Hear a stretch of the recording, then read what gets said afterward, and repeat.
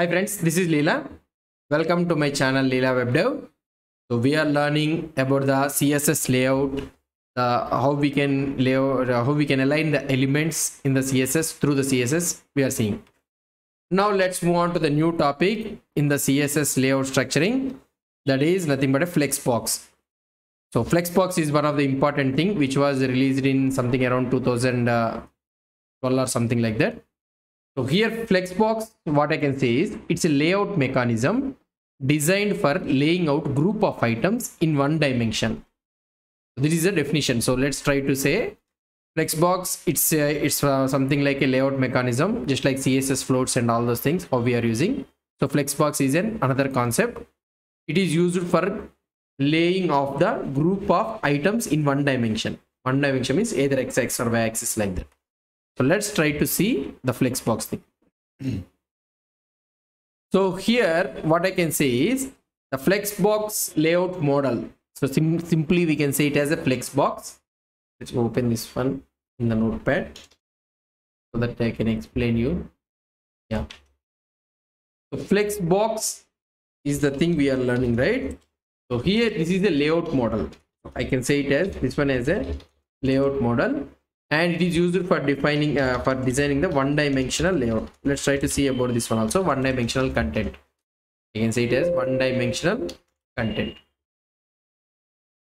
It excels at taking a bunch of items which has different sizes and returns the best layout for those items. So we will try to see what about this one. So what you can do with this flex layout. So what is the thing we can achieve it using this flex layout? Let's try to see. Flex layout have the following features. Let's try to learn by implementing the Flexbox layout. So we can have these following features. What is these following features? Let's try to see it one by one. We can display the items or the elements. We can say it as normally in the Flex we call it as an items either as a row or a column. So we can mention it. I will try to explain you this one. And it also respects. So respects means it also follows the writing mode. Writing mode means we'll be having from right to left like Arabic language, vertical mode. So like this, it follows the writing mode of the document. It also follows the writing mode of the document. Normally the Flexbox are single line by default. These are single line by default, but you can wrap it into multiple lines. So we can wrap it in a multiple lines. So these are the major things which we can do it with the Flex layout. Items in the layout we can visually reorder, but away from the order in the DOM. So we can visually reorder. So visually while seeing, we can visually reorder the elements also.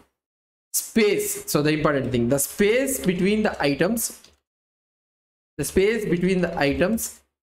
Can be equally distributed inside the item. So we can distribute the space between the items. So we can make it as bigger, smaller according to the space available in the parent. So we can make it the space.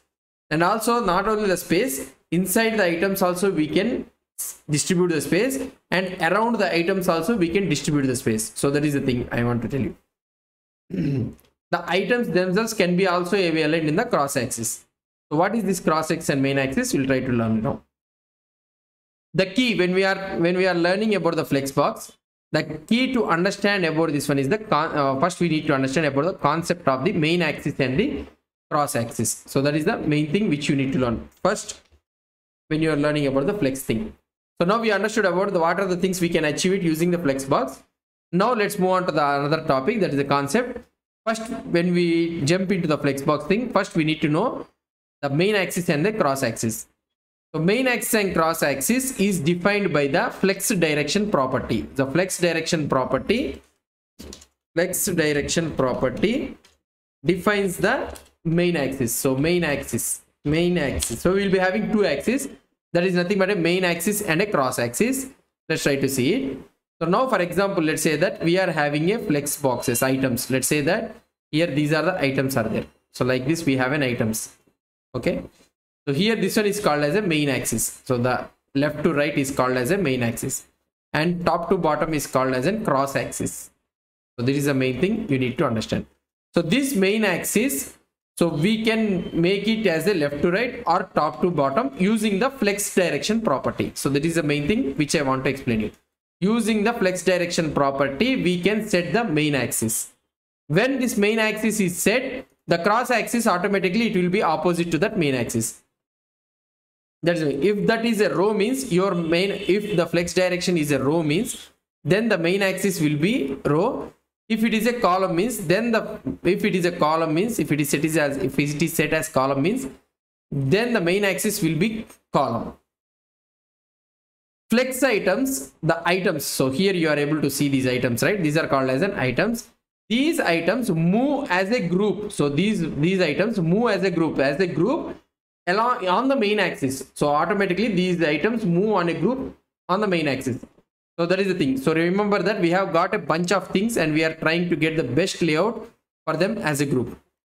Now the cross axis. So we understood about the main axis. So main axis we can set it using the flex direction property. And the items present in the flex move as a group along the main axis. If the main axis is left to right means, so this will be aligned left to right. If it is main axis is right to left means, then it is set as right to left. If it is top to bottom means like that. Now the another one what we want to discuss is the cross axis.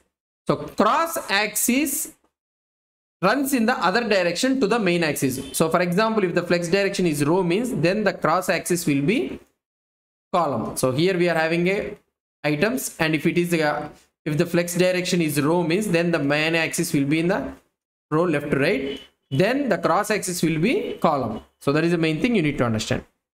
That is the main thing. You can do two things on the cross axis. You can move the items individually or as a group, so they align against each other. So in the cross axis, so whereas in the main axis we can move the items group we can move it, whereas in the cross axis we can move the items either individually or as a group, so they align against each other and the flex container. Also, if you have wrapped flex lines, you can treat those lines as a group in order to control how space is assigned to these lines. So we will all see all these things in the practice throughout this session. So just you keep in mind one thing is main axis is defined by the flex direction. So the main axis, the main axis is set only through the flex direction. So that is the one thing you need to understand. So now this is all about the theory part in the flex thing. So let's move on to the practical part. So before moving on to this practical part, first let's revise these all things what we have learned it. So then only we can move to the other one. So Flexbox is a layout technique. It is one of the layout technique, just like the float, positioning, these are all the things, column, multi-columns, we have learned it right in the CSS. So just like that, Flexbox is also one of the layout mechanism. So we will be following the layout of grouping the items in one dimension. Now using the Flexbox, what are the things we can do it is, so we can display all the items in a row or a column, and also we can distribute the space around the items, and also we can distribute the space inside the items. And we can also wrap, by default these all items will be in a single line, but we can wrap it in the multiple lines. And the another concept what we have learned is the main axis and the cross axis. Main axis is by default main axis will be always left to right. So flex direction property, the main axis will be set by using the property flex direction, and flex direction property by initial value is the row. So row means it will be horizontally. Automatically you will be having a cross axis, so which behaves column wise. So if the main axis is there row wise means, then the cross axis will be a column wise. If the main axis is column means, then the cross axis will become row wise.